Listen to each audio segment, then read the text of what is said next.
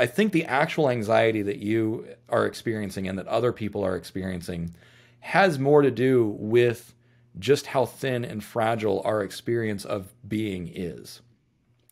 And I think that that is part of why people are afraid of AI and why people have this like human exceptionalism. Like people say, oh, the machine is never going to be as smart as us. It's never going to be anything like us, because that is emotionally more comfortable than reconciling with that like existential dread.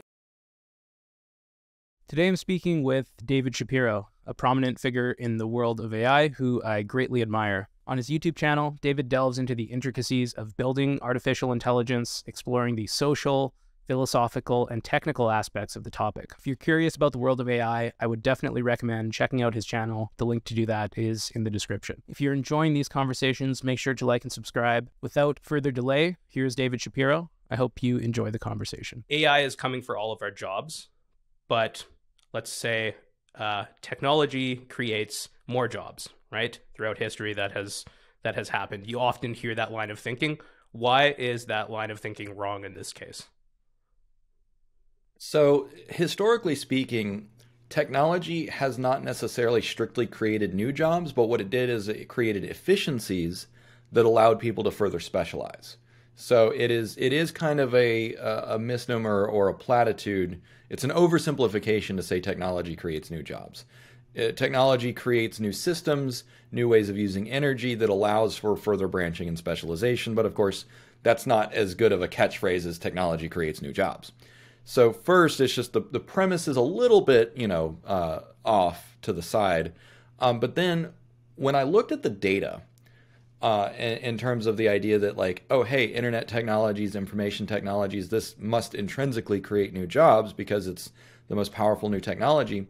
When you look, there are certain trend lines that if you look at, job creation actually started tapering off or slowing down in the mid to late 90s, just as the internet was taking off.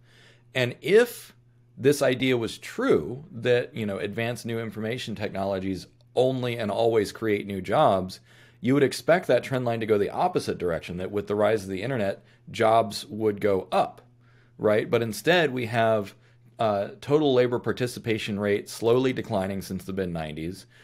We do have very low unemployment right now, but that's because a bunch of people have exited the workforce permanently. And so, unemployment rate is just a proxy for some things, but total employment is actually trending back towards kind of where it was in the 60s or 70s. Whether or not that's a good thing or not, I'm not making a judgment on it, just pointing out that if the demand for human labor was going up, we would see that in rising wages, which of course wages for most workers have been largely stagnant since around 1980. And so what I suspect is happening from a functional or algorithmic standpoint is that yes, technology is increasing efficiency, but that efficiency is driving down the need for human labor, and that's only going to accelerate with artificial intelligence, especially when you look at the fact that machines are generally cheaper than humans. And as machines can do more and more cognitive labor, there's going to be less and less that you actually need a human to do. Now, there are some things that humans will have that are going to stay unique for a little while. We've got a gentle touch, we've got gentle voice, so things like healing professions, massage therapists, doctors, nurses, those kinds of jobs will probably be pretty well insulated because, nobody wants a robot doctor working on them just yet. Childcare, education, there are plenty of things that really do require a human touch, but the rule of thumb that I follow is if your job can be done at a computer, you are at risk of being automated out. And it's just because, hey, that's where AI lives. It lives on the computer. So if you can do it on a computer, an AI can probably do it too. Okay, so here's a prompt for you. I have a few prompts for you throughout this interview. Okay. I want you to imagine that you are my wise life coach, and that I am young, ambitious, let's say in my mid-20s. I'm interested in a whole bunch of things. Maybe I have a bachelor's degree, but I don't know what I want to do. I'm looking at all of this stuff that's happening in terms of AI, seeing what ChatGPT alone is capable of, and I see a huge opportunity here. But I'm also, I want to have, let's say, in the next 5 to 10 years, my own family, and security is something that I value. I want to invest my time in something that is going to be relatively safe as one's job could be. Where should I invest my time? What kind of advice would you give me? Yeah, so that's a great question. And for most people, what I would recommend is don't be afraid of the AI, learn to use it. So for now, tools like ChatGPT can be used to really accelerate, whatever job it is that you're doing. And more tools like that are coming. In fact, that's kind of what my startup is working on. Is rather than working on tools that will replace human labor, we're going to work on tools that accelerate it and work very closely with humans. Because in most cases, there are cases where a machine is better suited to do the job in its entirety. For example, on an assembly line, it's better to just get humans out of that situation altogether. Now, that being said, there are still plenty of situations where human creativity and ingenuity and intuition still far outstrip the capability of any AI that we've come up with.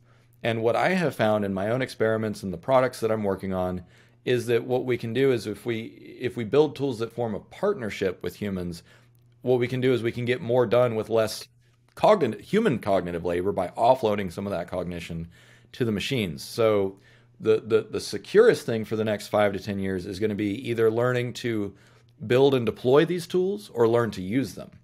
Now, that being said, as I just mentioned, there's also plenty of trades that focus on that human touch, whether it's communication or anything that requires warmth or that sort of stuff.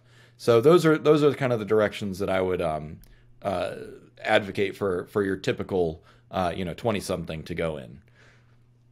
I would say that's probably a much better response than I would receive from ChatGPT too. So there's still hope for us, I think. Okay, but going through your video yesterday in particular on the robot tax that you proposed, I got the sense that it's very like, this is coming, whether we like it or not. AI is coming. Jobs are going to be replaced at a level that we've never seen. And at the same time, some companies are going to win and experience profits like we've never seen before in human history. And we can either redistribute that wealth in some way or riot in the streets because all of us are hungry, essentially. And the fundamental point that you kept hammering home in that video was that decoupling economic growth from human labor is 100% necessary. We need to do that. Why is that so important? Yeah, so if you zoom out, I often find that it's helpful to look at these things from a historical perspective. Throughout most of history, all of everything that we built, everything that we made was dependent on human labor to do. So, you look back in ancient Greece, ancient Rome, if you were a tradesman or a craftsman, you made things with your hands, right? And even before that, farming, we had to do by hand. Then we got new sources of energy with beasts of burden, ox, cows, elephants if you're in Asia. And every time we learn to use a new source of energy, we get a little bit better at deploying or producing goods and services, basically. And I apologize, I kind of lost the plot. You're asking about decoupling economic. That's right, decoupling. I apologize. Apparently, I need a little bit more coffee. So what happened in the past was, it was animal labor, whether it was human muscles, animal muscles, and then with the Industrial Revolution, we were able to decouple our expression of energy from human and animals with the invention of the steam engine, with the invention of the internal combustion engine, the use of petroleum. And so suddenly we had so much more energy. And that is actually why we saw not parabolic, but exponential growth of the human population in the 20th century, is because suddenly the Industrial Revolution allowed us to produce exponentially more food, right? And so now what we can do is we can decouple. Well, let me take pause for a second. So decoupling energy expenditure from human capacity, that removed one constraint, right? And so now we can move another constraint, another human limitation, which is human cognitive labor. So for knowledge workers, for people that use their brains to do their job, we only have about 1 to 4 hours of cognitive labor, of real cognitive labor that we can do per day. That's like solving problems, doing difficult tasks, because our brains are just not calibrated to think hard all day, every day. Our bodies are meant to move all day, every day. That's how we evolved. But really, we evolved in a situation where it's like, okay, you might have one big problem that you address per day, right? You know, if your tribe lives on the banks of a river and all of your nets get tangled up, and it's like, ah, crap, now we got to make some new nets, right? That's the hard problem that you're going to face that week. And since we evolved in that situation, we cannot physically apply our brains for 8 hours a day, 16 hours a day, except for in extreme cases, and then we can only do it for like, you know, a day or two, and then we're burned out.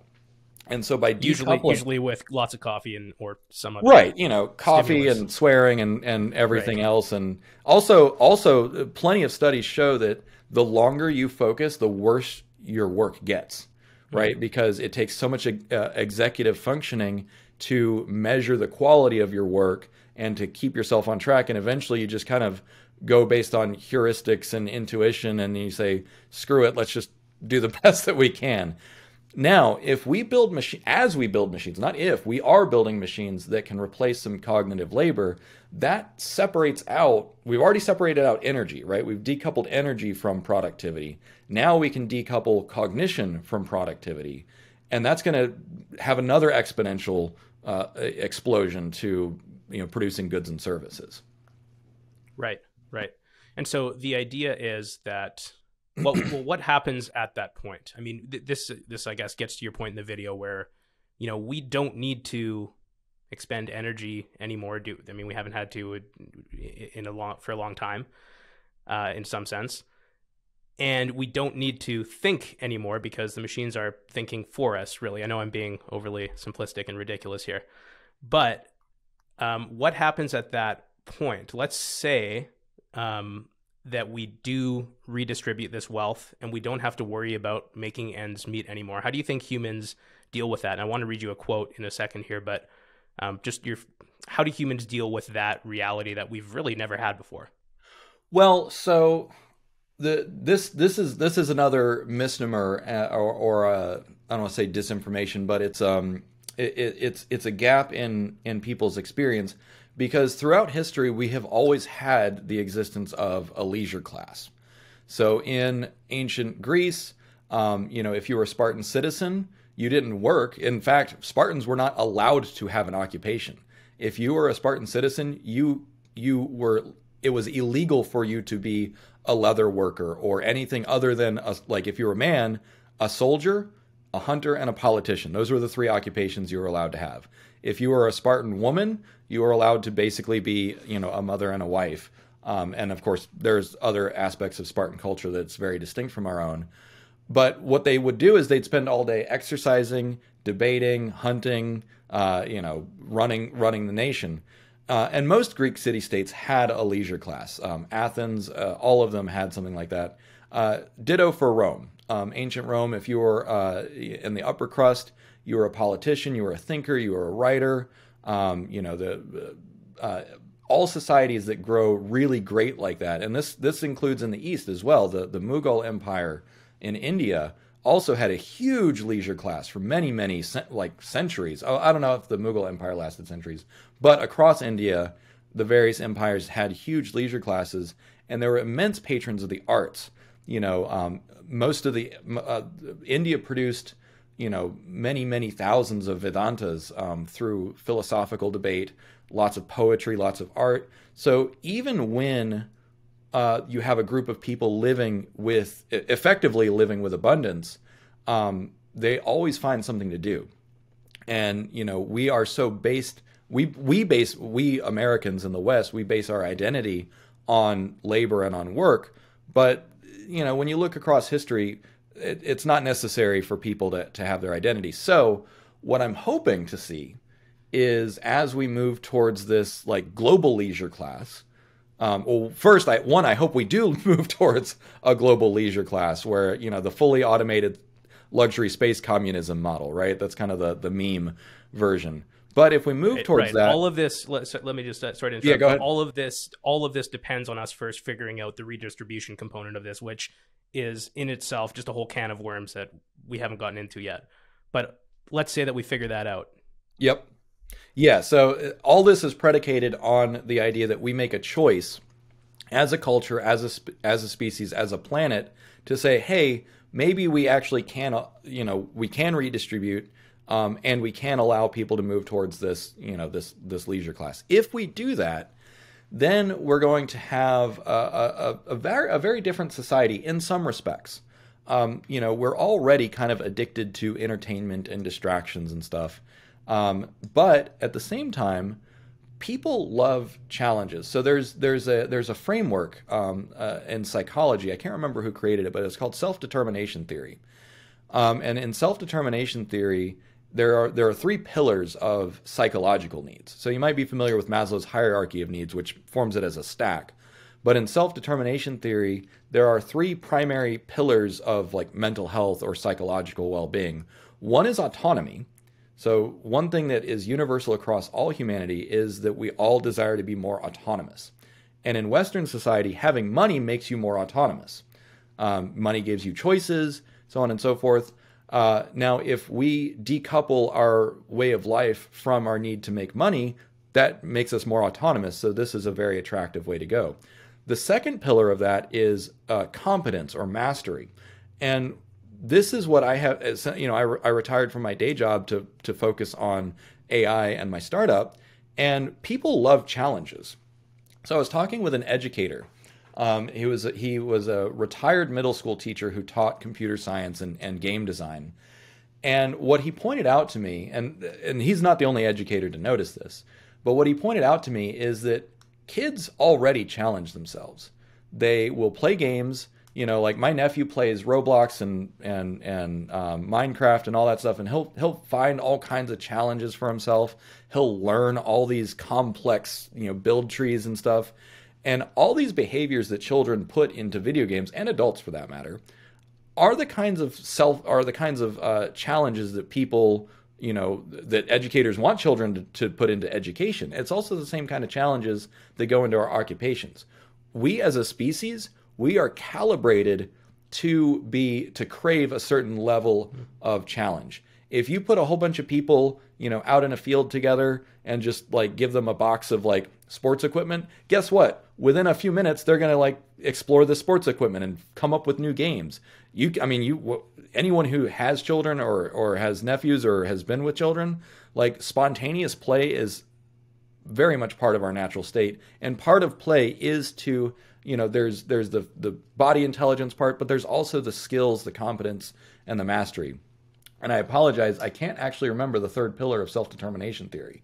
But anyways, point being is that we have these intrinsic motivations that if we do decouple, you know, labor from life, we're going to have plenty of impulses to engage in, whether it's more play, whether it's finding new challenges for ourselves, or we might even become more like these ancient societies, engage in more art, more debate, more literature, that sort of thing.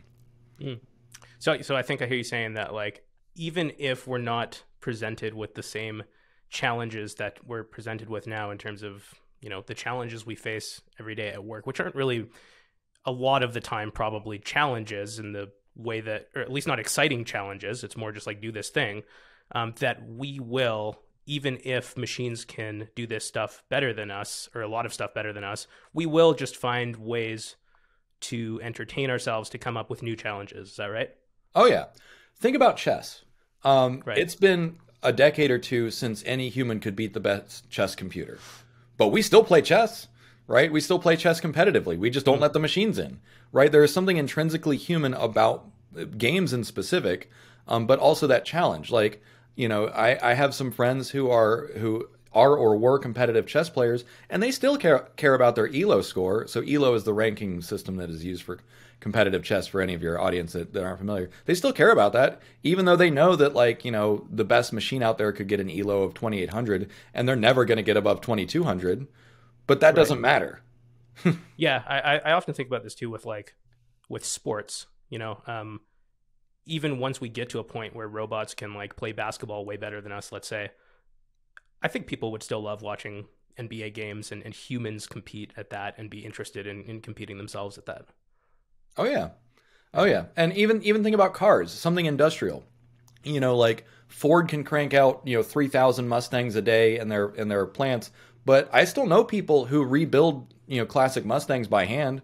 There's no real benefit to it, but it's a hobby and it's something that they get enjoyment out of because there's a certain mastery that goes into it. And there's a certain pride that we derive from developing these skills and producing these results. So really all that's going to happen, I think, what I hope, is that we will see more of this kind of stuff. More people that, take pride in their garden, more, or, rebuilding Mustangs or whatever, right? Like there's so much to do out there. And getting rid of our occupation, if that's what happens, like, I don't know. From my perspective, where I'm at right now, it seems like a really easy transition. But there's so many people that have never gone through that transition that it might feel scary or uncertain. And certainly there are people, I've known plenty of people that, they got to the age of retirement and then like they didn't know what to do with themselves, so they just went back to work. Right. But, if you work at the same thing until you're 50 or 60 or so, there's a certain amount of inertia, and it's like we do what we know. But, you look at what if subsequent generations, young people today, never grow up in an environment where they must put their labor so that they have a place to stay, so that they have food to eat. Like, people are going to be so much more creative. There's a book, I can't remember the name of the author, but my fiance told me about it. It's called Cognitive Surplus.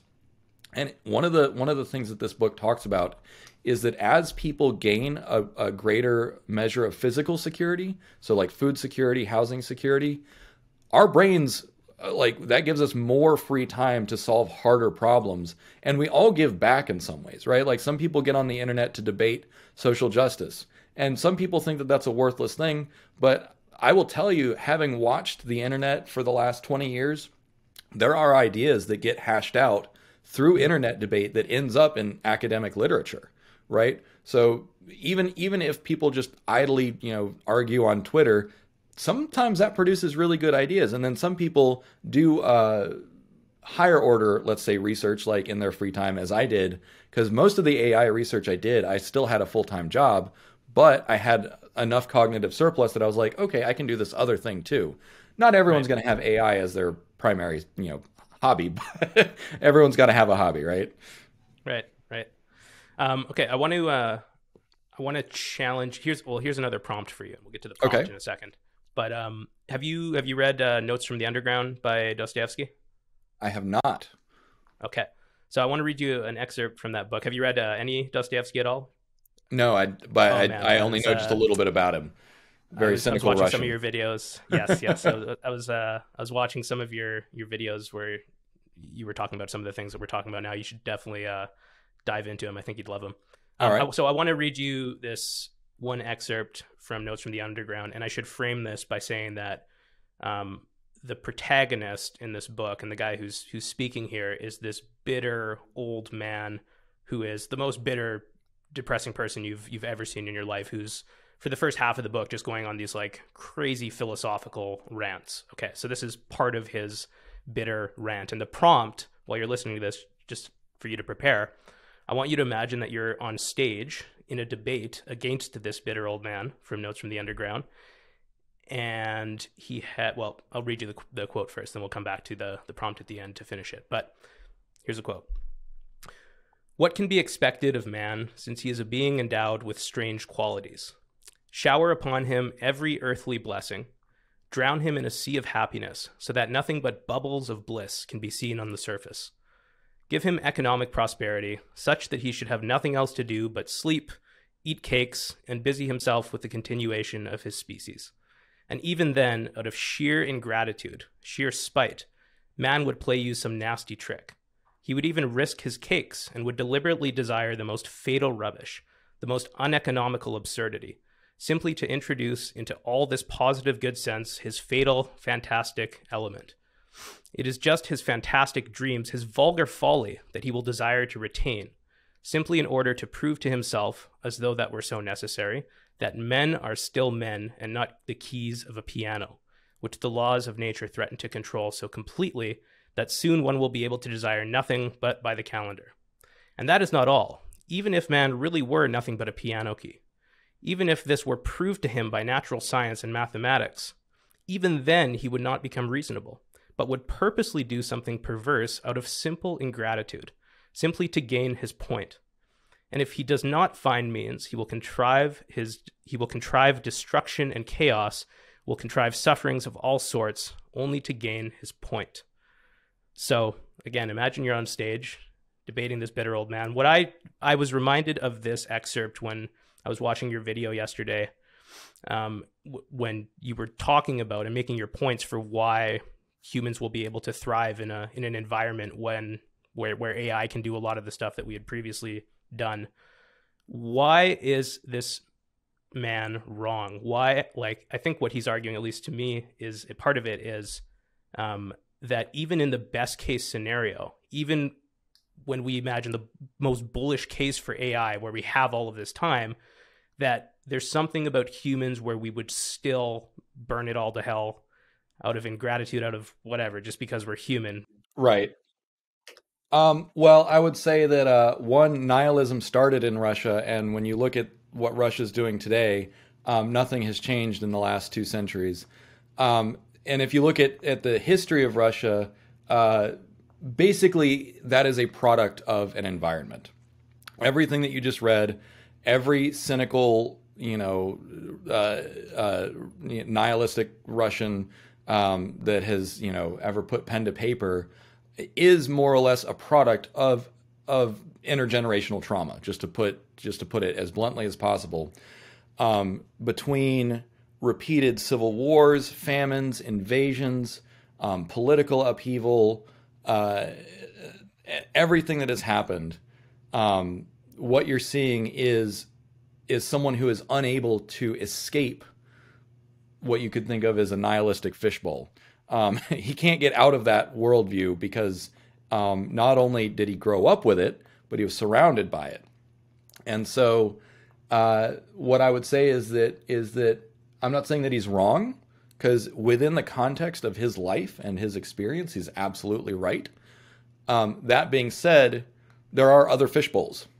There are other ways of being, other ways of learning and growing, and something that is becoming more popular is the idea of healing. Whether it's through the resurgence of psychedelic therapy, changing the way that we orient towards each other, so on and so forth. But the short version is traumatic environments create broken people, and that's not to forgive anywhere else in the world. America certainly has our own aspects of our society that are broken and have been broken. Ditto for the East, ditto for everywhere, right? Pick your poison. It's just that when you look at some regions, you can say, comparatively speaking, some nations, some regions seem to have a lot more trauma. I remember a few years ago, I had joined a spiritual healing group, and I became friends with a Russian woman. And we were walking through a park one day. Her friend and her son were there, and we were talking about spiritual healing. And I mentioned that, PTSD is really big in Russia. And she's like, "Oh, we don't have any PTSD in Russia." And I was like, how did you come to that conclusion? And it's because they're in such deep denial about the pain that they are in, that they can't even recognize it. And so there's an idiom that I like, which is, you may as well ask the fish if the water is wet. When you grow up and you live with nothing but the abandonment and trauma, that's all you know, and you can't even conceptualize of another way of being. And I pointed out to her, I was like, how many men do you know that have died of alcoholism in Russia? And she just kind of clammed up. It's something like 30% of men in Russia are alcoholics, and more than 10% die of alcoholism or suicide. Like, it's incredible just how traumatized that entire society is. And again, that's not to forgive anywhere else, because when you look at, in America, like, what was it? Depending on the statistics you look at, but like 70% of American adults have mental illness. Like, we're not in much better shape. And it all comes down to intergenerational trauma and abandonment. And so what you're seeing in that quotation that you shared is someone reflecting on that and being aware of it and unable to escape from it. That's my interpretation. Yeah, nicely said. Your story of meeting that Russian woman reminded me of an experience I had in Korea. So I lived in Korea for 2 years, and I taught English over there. And there was a time where I went to the doctor there, and in my broken Korean, I forget exactly why I was going, but he was asking me if there was like anything else I was dealing with. And I remember trying to explain to him that I just had like kind of this like generalized anxiety. And his response to that was like, well, like, do you have like a test coming up or something? Like, what are you anxious about? And we couldn't get past the fact that I was like, I didn't know why I was anxious. I just kind of like felt this anxiety. And he was like, no, but you must have like some reason for it. And it was this weird, this moment I'll never forget. Why I think you'd love Dostoevsky too is he explores this nihilistic tendency and just nihilism in general, I guess, in such depth. I mean, as you can see from that passage there, but ultimately he as a person, I think, like he gives it the strongest argument he can for nihilism, but he comes up on the other side. His idea, his solution to the problem is God. This is a whole can of worms that there's so many things I want to talk to you about, and I fear that I might be opening or going down another rabbit hole. But I heard you talk in a video that people like Jordan Peterson, for example, Dostoevsky too. I mean, Jordan Peterson's a big fan of Dostoevsky, but their heart is in the right place in terms of combating this nihilism with the idea of, going back to more traditional routes and this idea of God, let's say. You, I think, disagree with that. Why? What would you say your solution, if you had to sum it up? I know this is an impossibly hard question, but your solution to the problem of nihilism. So in my work with nihilism, I discovered that there are, or rather I categorized the problems into 4 categories, and I call it the 4 abandonments. So the first abandonment is childhood abandonment, which is in the form of trauma, neglect, and abuse that goes untreated in children. That ranges from mild emotional neglect to children exposed to, domestic violence, or even just shouting is enough to traumatize a child, especially if their emotions are not addressed. I have friends from all over the world, Lebanon, Iran, that, experienced civil strife, hiding in bunkers during air raids. Even a well-meaning and loving parent that is not able to address that trauma is still a form of abandonment. And it's no one's fault. So I don't want to say abandonment like, oh, you just left a child alone. You can still have very well-meaning parents and families that just don't know what to do. They don't know how to process it. So that's the first abandonment. The second abandonment is social abandonment, which is an extension of childhood abandonment. And that is the rugged individualism that we see in both in Western and Eastern societies today, to be honest. And so rugged individualism is that, like, I'm a sovereign citizen. I'm going to take care of myself. I don't need any help. Like, get off my lawn. And where we don't trust each other and we don't help each other. And this is reflected in everything from the way that we live. We don't talk to our neighbors anymore. We don't have communities anymore. And it's also reflected all the way up into our law and the way that we live. Some of our economic policies are intrinsically just make the assumption that we should all just kind of live in our own little houses and kind of not talk to each other. So that's the second abandonment. And then the third abandonment is cosmic abandonment. So this is what Jordan Peterson and Eugene Rose and Dostoevsky all talk about, which is with the rise of secularism, with the rise of nihilism and kind of the diminishment of the centrality of religion, we haven't replaced it with anything. And not only that, we build bigger and bigger telescopes and we look further and further out into the universe and we see that we are entirely alone. Who was it? Was it Arthur C. Clarke said that two possibilities exist. Either we are alone in the universe or we are not, and both are equally terrifying. Um, and like, you can't put it any more succinctly than that. And so we feel alone in the universe. And that makes us even wonder even more deeply, why are we here? What's the purpose of it all? Which again only serves to reinforce that, like, maybe there is no purpose, which is the heart of nihilism. And then finally, under the weight of all three of those abandonments, we end up with self-abandonment, which is why you see all sorts of toxic echo chambers on the internet, and people taking it out of the internet, and we end up with things like mass shootings, and deaths from despair, even amongst young people. I participated in another podcast about 6 or 7 months ago, and one of the things that I pointed out is that we have 17, 18, 19, 20-year-olds that are so lonely and angry that they hurt themselves and they hurt other people when physically they're in the prime of their life. They are at the most energetic that they will ever be. They're at the most resilient that they will ever be. And instead of living it up, instead of, chasing romantic partners and having fun and even, like drinking at parties or whatever, right? Instead of having fun and enjoying life, they're so angry and so lonely that they lash out. And there are plenty of people that suffer in silence too. I'm not saying that, everyone who's suffering is at risk of lashing out violently, but certainly some people are. And so by naming it, by naming it this nihilistic crisis that we're in, I'm hoping that I can help start changing the conversation around the solution. So the primary solution is just to create a more trauma literate society.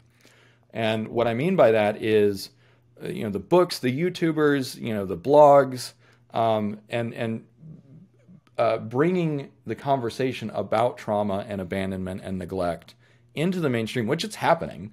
If you look at the number of books that have been published over the last 10 years alone, it's gone up exponentially. The information is there. We are becoming a more trauma literate society, but then we still need to put a name on it, right? We still need to say, okay, this is the problem and this is the solution. And so the nihilistic crisis is the problem. That is the underpinning problem that results in trauma, that results in abandonment. And then the solution is that trauma literate society. And unfortunately, I think that for some people, it's probably too late. I look at older generations that they had to live with trauma and abandonment, from World War II, Vietnam, Korea, World War I, and for many people, they had to live with PTSD their entire life and never had answers. We are fortunate in that we are the first generation that really has comprehensive answers. And so Jordan Peterson did the best that he could with the information that he had. The best answer that he had is to return to traditional structures. Now, that being said, we have better answers today. And then you combine more information, trauma literacy, because the best how do I say it? An ounce of prevention is worth a pound of cure. If we can prevent trauma moving forward or treat it more appropriately, in a generation or two, we're going to see a much less traumatized society, just wholesale. Now, that being said, for those that are young enough or flexible enough, there are more treatments available today, ranging, on the most extreme end is the rise of psychedelic-based therapy. Thinking about that as you were talking. Yep. So there's somatic experiencing, there's group-based therapies, and as our medical establishment becomes more trauma-informed, more trauma-literate, these therapies will be better. My fiance was a librarian. It's fascinating. Even librarians are now trained to be trauma-informed, because what often happens is that more vulnerable people in a city will end up at the library because that's the only place that they can get free resources. And in fact, some libraries start to staff social workers. And of course, social workers are going to be more trauma-informed today too. So as we become a more trauma-informed and trauma-literate society, a lot of this is going to kind of I hope will work itself out naturally over time. It is a slow process, though. I want to dive into childhood a bit and ask you a personal question, if I may. So Sure. you have another channel in addition to all of the stuff that you do with AI called David Shapiro Life, I think. Yep. And you released a video quite recently about autism and about your experience with autism growing up. And you told a story about this experience you had from your Hmm. childhood. And this was actually one thing that I found really fascinating, that one of the signs of autism in younger children is that you score either really high or really poorly on tests. And in your case, you said that you were 99th percentile in everything except for reading comprehension. And that the reason for that was because you didn't know at which level of analysis to stop or to analyze the story at. So you'd write these like incredibly nuanced responses that were inappropriately deep for the question. And what you said was you had this, we'll get into education in a bit here, but there was this teacher who came to you and explained to you what you were doing wrong, and that was this big aha moment for you. So before we get to education, just on a general level, what has your own experience with autism taught you about the challenges of building artificial intelligence? I think there's one conversation that encapsulates this perfectly. And it was shortly after I met my now fiance. We met at our writers group, and so we got together for coffee to discuss our stories. And I told her about this character that I was working on called Raven in my novel, this globe-spanning AI. And she's like, "Oh, you know a lot about this. You care a lot about this." And so she's like, "You should lean into this character and explore it more." And of course, 4 years later, I'm actually working on a real version. But we were talking about what it takes to model intelligence. And she stopped after I was telling her about all my theories about cognitive architecture and AI. And she said, "Whose brain are you trying to model anyways?" And I was like, "What do you mean?" And she's like, "You're talking about the way that your brain works." And she's like, "What about other people whose minds work differently?" And I was like, I hadn't thought about that. And so uh, that's kind of a circuitous way of answering your question. But metacognition or self-awareness is a huge component of working on theory of mind, cognitive architectures, that sort of thing. And one of the most common, it's actually in several assessments to determine whether or not you have autism or where you're at on the spectrum, is if you're fascinated with personality theory, you are more likely to be autistic. It's just, one little, notch in the test. But the reason that many of us are, and one of my absolute best friends is also, she's big into, more into Enneagram, but she knows about MBTI too. And it's like, she has all these great stories. She's like, people are confusing to me, so I need like a template of how to interact with people. And then we also seek out information to understand ourselves. And that's actually how I got into personality theory many years ago. Is like, I don't know how I work. Apparently I don't work the same as other people, so let me figure out why. And of course, I take a MBTI test and it's like, oh, you're this personality type. But of course, it doesn't actually have like the real answer, which is, oh, you're actually autistic. Like that would have been a great thing for that to have. And if I had gone, here's the thing: even if I had gone to a professional psychologist back in 2008, 2007, I probably still would not have been diagnosed correctly because the information is still advancing.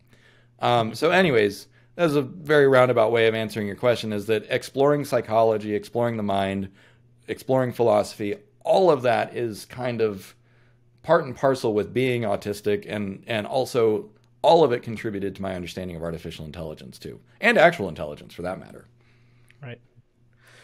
You have a video called $1 billion GPT-3 Startup Fix Education with an Expert Tutor Chatbot. As someone with a background in education myself, I am so excited about what all of this stuff means for education. My girlfriend is Korean and she's still learning English over here, and she found this app where she can have a conversation with this AI. She speaks in English, it responds to her in English, and at the end of the conversation, it shows the transcript and also how she could have sounded more natural at different points in the conversation. And I was, I taught English in Korea for 2 years and then online for a little bit. And like one of the biggest challenges as an online teacher, especially, it was like everyone wants to speak with the teacher, but you're a human and you only have, so much time. This just solved that problem, and it's already here, and she's using it, and it's an amazing app. If someone, my next prompt for you, if someone came to you and gave you the keys to the country, I'm in Canada, you're in the States, but similar education systems. If someone gave you the keys to fix education, you had unlimited resources and could do whatever you want to do, what would you do? How would you fix education? So I actually had a few conversations with educators all over the world in January. So one of the platforms that my startup is working on is actually EdTech, so deploying AI into education. And so obviously with the rise of ChatGPT, there was a lot of consternation around AI. A lot of teachers had a lot of fear and anxiety, like, is this going to replace this? Is this going to break everything? And of course, after the initial panic has subsided, people are like, oh, there's actually ways to use this. So, but to answer the question more directly, what I would do, what I'm trying to do, what I'm working towards doing, is adding more tools like that language tutor, so that students have more individualized support. Whether it's something that is going to provide coaching and feedback, because that's absolutely one of the pillars of our work, is providing that really personalized hands-on feedback that allows students to learn and get super high quality coaching and guidance. So deploying as many of those tools as we can, and then kind of see where the gaps are. Because obviously, like, learning from a computer is going to have some limitations, right? That's why I said earlier, we will always need that human touch, but 30 students for one teacher is too much, right? And, we need the human that has that emotional intelligence, that has the soothing voice, that has, the physical touch to be able to work with students when they get frustrated, right? Or when they're sad and angry and distracted because, something happened at home. Right? So much of being a teacher, being a good teacher, is paying attention to the student as a whole entity, right? Not just thinking about the grades. And on the topic of grades, there is an ungrading movement, which I think is probably more popular in Canada than it is in America. I'm not sure though. But the idea is to get rid of grading altogether and just focus on learning. Now, I talked to several educators about that, and they said, we get it. We get the idea, but you do need grades. The problem is that grading is misused today, because grading is one of the few levers of influence and power that teachers have, right? A teacher has to be there and has to teach the students in their class, whether or not the students even want to be there, right? So the two levers of power that teachers have is grades and disciplinary actions. And depending on the students or the classroom or the school or the district, they might even have constraints about the discipline that they can take, sometimes because of parents, sometimes because of legislation that's passed, so on and so forth. So teachers don't have a whole lot of power over the environment in which they teach. So, by automating or aiding some of this process with machines, we can, one, provide more equitable experience for children. So, for instance, one of the biggest problems, and this is just a structural problem, is that our classrooms were designed during the rise of industrialization, which means that they're kind of calibrated to create, like worker drones, right? Part of the Western school system is you sit quietly at a desk doing menial work, and if you can't do that, well, then you're defective. Right. We pathologize things like ADHD. Like, I'm probably somewhere on the spectrum of ADHD, but it's because my brain is too damn fast and too active and wants to solve harder problems. And so I didn't do well in, sitting at a desk. I still don't. Well, I mean, I can sit at a desk and hyper-focus on AI for a few hours. But if we can decouple education and learning from being in lockstep with every other student so that children can move at their own pace. So another thing about me is that my first year of education was at a Montessori school. And so for anyone who's not familiar with Montessori school, it is super unstructured. It basically just looks like play. And the idea is that children will engage in self-directed learning based on what interests them. And so like one of my favorite things to do back at Montessori school, and I remember this, was there's this toy where there's parts that you stack and marbles go through it, right? The marble tracks. And then there's like little loops and pinwheels and spirals and stuff. And I found that so interesting because it was a system. You create this tower and then you send marbles down it and you figure out how marbles end up where they're going and you play with the physics of it. And I was actually so excited playing with that. I'd be like screaming that eventually the teachers had to take it away from me.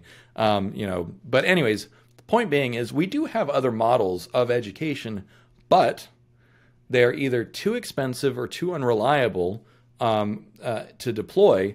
And what I'm hoping is that with AI and machines, we can kind of flip the classroom again and change it so that all students, one, get their intellectual needs met, and two, can move at their own pace, and three, get the feedback and guidance that they need, whether it's from a machine or a human, as needed.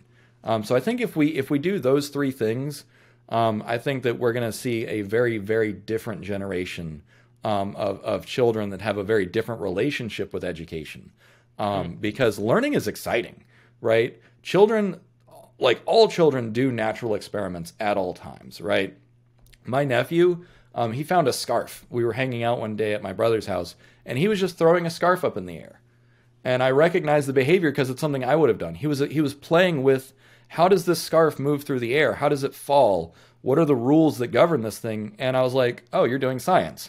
And he's like, no, I'm not. I was like, yeah, you are. You're figuring out how this thing works. And I actually had an argument with another friend over the definition of science. I told him a story like that, and I was like, that's natural science. And he's like, nuh-uh. The only people who can do scientists work at universities and publish papers. And I'm like, that is such a narrow definition of science. And I was like, I'm not going to talk to you right now. You're too obtuse. So anyways, if we do those things, we will completely change our relationship with learning and education. Because it turns out, as much as I hated school, I actually love learning, and I love science, but I learned to hate it because of how broken our school system is. Right.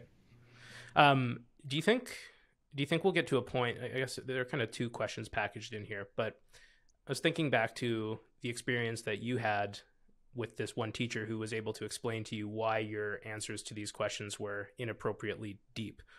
And when I was watching that part of the video, there was something about that experience that seemed to be, and you talked about this a little bit in the answer that you just gave, but there's a component of it, of course, that's teaching you, but really the big component of it is just being able to like empathize with what you're going through and like, I forget the exact way that you phrased it, but look at you as a full entity, I think you said. Do you think that we'll get to a point anytime soon, let's say in the next 5 to 10 years, where you're able to have that same experience that you had with this teacher with a machine, where a machine is able to look at you in that same way and not only correct you in terms of what's wrong with your answer? I mean, we can do that right now. ChatGPT is pretty good at that. But also make you feel, create that change in you that was such an important moment to you that it's stuck with you all this time, right? So will a machine be able to have that same impact? And then the second part of this question is how do we teach kids that they are interacting with machines and about the difference between interacting with a human and interacting with a machine? What impact does that have on children?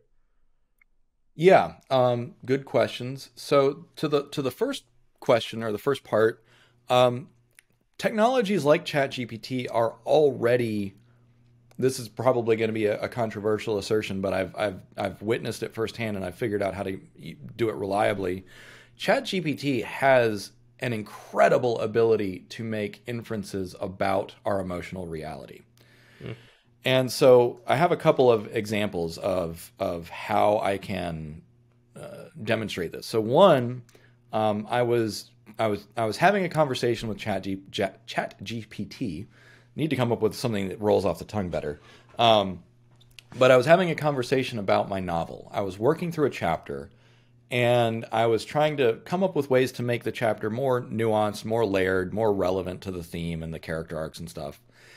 And I was telling it about these two different worlds, that they're a juxtaposition where one world goes one way and another world goes another. And without me saying the reason for that, ChatGPT told me like, oh, the reason that you have this contrast is to show the theme of your story, and here's a better way of doing it. And I was just like, when that happened, I said, holy crap, this goes above and beyond what, even though I'm so bullish on what large language models are capable of, this completely changed the scale of what it's already capable of today. And the nuance that it detected in my story is something that it took me 3 years to develop. And so just through one conversation, by connecting those dots, I said, okay, we are in a new paradigm in terms of understanding the human condition, just strictly from a linguistic perspective. Then at the same time, I've had similar conversations about myself. And of course, it's really infuriating because usually when you talk to ChatGPT about like personal problems or whatever, it'll just rattle off a list of things you can do. And I said, no. Don't tell me what to do. Let's explore this. Let's unpack this. And it says, okay, let me ask you a few questions. Let me give you some generalizations about, what this might mean. And its ability to connect those dots is incredible. So strictly from a thought perspective or emotional perspective or a linguistic perspective, the technology can already do that. It's not reliable, though, because it's not thinking. It's not structured in a way to do that for you. So how do we get there? Well, one of the things that I'm working on is what I call cognitive architecture. So how do we take these technologies and encapsulate them and structure them in such a way that it can reliably do that, so that it can take this miraculous ability it has to make inferences about the human condition, about emotions, about people, about theory of mind. There was actually a recent paper published that said that actually concluded that large language models do possess theory of mind, and that it just emerged by virtue of how it's trained. So with a cognitive architecture, we can develop machines that remember all these facts about you, that play with these ideas internally, and then either come up with hypotheses, say, oh, I wonder if this is what's going on with this person, and then test that hypothesis by asking questions, or make recommendations, or so on and so forth. So the technology is coming. We already have visual technology and audio technology. So there's a company that I spoke with more than a year ago now. It's a French company called Humano, and they focus on creating automatic telemetry, emotional telemetry from users based on face, voice, and so on, where it's like, how engaged is the person? Are they frustrated? Are they happy? Are they excited? So on and so forth. So we combine this emotional telemetry that can read your body language and facial expressions and voice inflection. You combine that with this language technology and the appropriate cognitive architecture, and we will very soon get to the point where our machines are able to have those eureka moments with you. And that's actually one of the primary inspirations, I'll say, for my Raven project, which one of the central mantras is the right information at the right moment changes lives. And that is the whole point of that cognitive architecture, is to figure out what information is needed and to deliver it in exactly the right way at exactly the right moment. Because when you make that connection, when you get the answer that you need, when your brain is ready for it, when your mind is ready for it, then that's what changes your trajectory. So it's coming. We're working on it. I'm actively working on this technology. Now, the second part of the question, which is, how do we teach children about this? I suspect that the first generation of children that grow up with this high-level artificial intelligence, for them, it's just going to be intuitive. You ever hand a smartphone to, a toddler? The stuff they figure out on accident is just like, I didn't even know I could do that. Like, I'm a technologist. Like, I've done IT for years, and I'm a digital native. And children's brains, they get acclimated to the tools that they're using, and they just figure it out, and they can't even articulate it. Same thing when I watch my nephew and all of his friends, that they just play these games day in and day out. They have tablets, they have phones, and they just get it. So I suspect that once they know that they're interacting with an intelligent entity, and when I say intelligent entity, I don't mean like human intelligence, but something that has the functional intelligence that they need, that they'll have a model of saying, oh, I know that this thing has the answers for me. I just need to interact with it in a certain way. And we already see that with children who will like interact with Alexa or voice-enabled robots. And that's just going to go up. So I don't know that we need to do anything specific. I think that nature will kind of work itself out in that respect. Okay, last question for you. And I don't know exactly how I'm going to, what the question is yet, but I want to frame it in a certain way. So there's one thing that has terrified me more than anything about AI. And it's terrified me for, I mean, I think I saw the movie in 2015. I think I heard you talk about Ex Machina in one of your videos. Yeah. Okay. So it's a scene from Ex Machina that I watched it and it's just stuck with me and I'm reminded of it and it's becoming especially terrifying now to me. And it's related to what we were just, well, I'll get back to what we were just talking about with children interacting with machines. But anyways, the scene from the movie is when Caleb, who's the engineer who's brought in to interact with these AIs and test whether they're sentient or whether they pass the Turing test or whatever. It's near the end of the movie where he realizes that he's been set up and that all of this is a test and that he's been fooled so wildly by these AIs to the point where he doesn't even recognize that there were AIs that looked like humans that he thought were humans that were actually AIs around him that he didn't fall in love with. And the particular scene is one where he starts doubting whether he's a human. And he actually, the scene is he like cuts his arm open to see if he bleeds or if he'll find wires inside. And that scene that terrifies me more than anything. This idea that we don't know what's true anymore. You can kind of you see this already with a lot of the technologies and startups that are being launched, where there's synthetic video that's it's still not perfect, but it's getting closer and closer.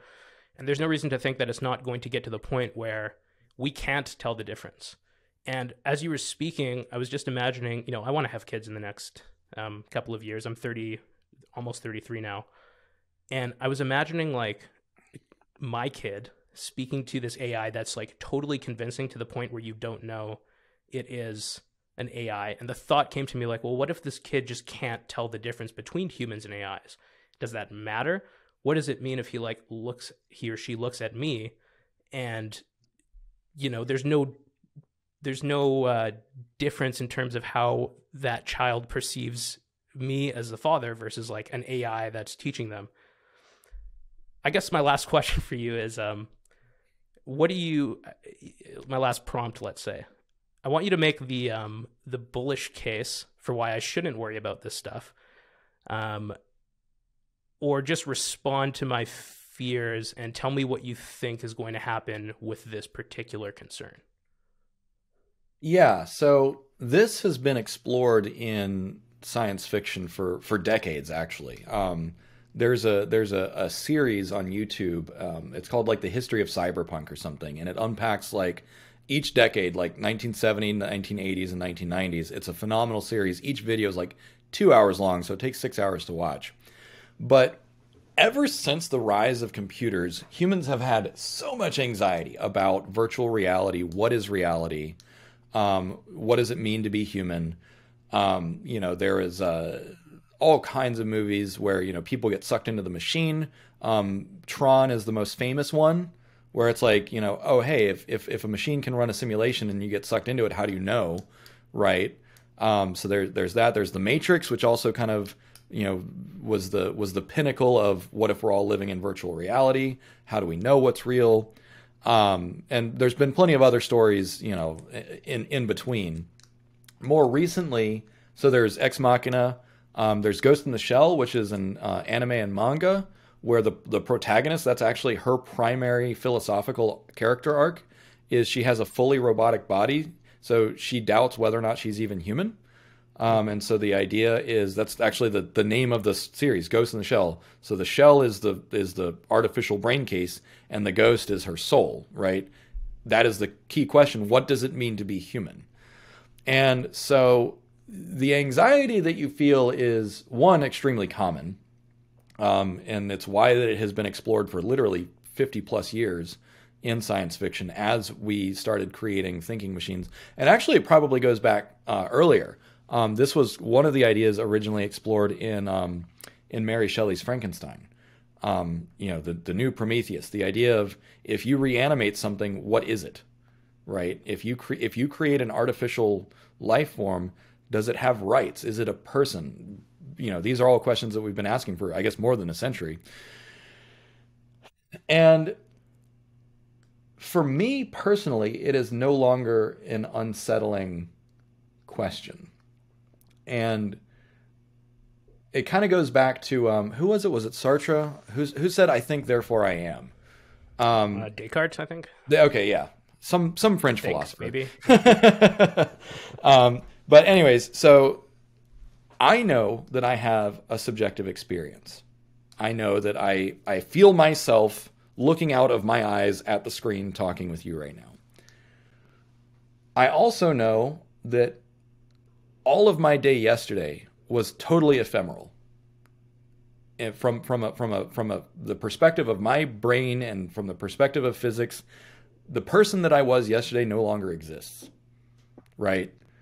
And because of that, once we become aware of and comfortable with how ephemeral our existence is, that is far more existential than whether or not we're machines, than whether or not a child can differentiate between a flesh and blood human or a facsimile of, an anthropomorphic machine.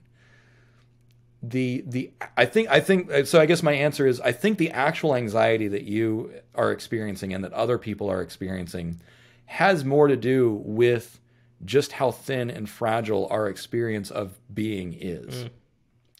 And I think that is part of why people are afraid of AI and why people have this like human exceptionalism. Like people say, oh, the machine is never going to be as smart as us. It's never going to be anything like us, because that is emotionally more comfortable than reconciling with that like existential dread. And this is actually a conversation that I've been having with my fiance for like 4 years, because this is a central theme in most of her writing. Actually, she explores this quite extensively, just like, okay, like if our existence is so fragile, so thin, so ephemeral, and we can compare ourselves to machines, what's the difference, right?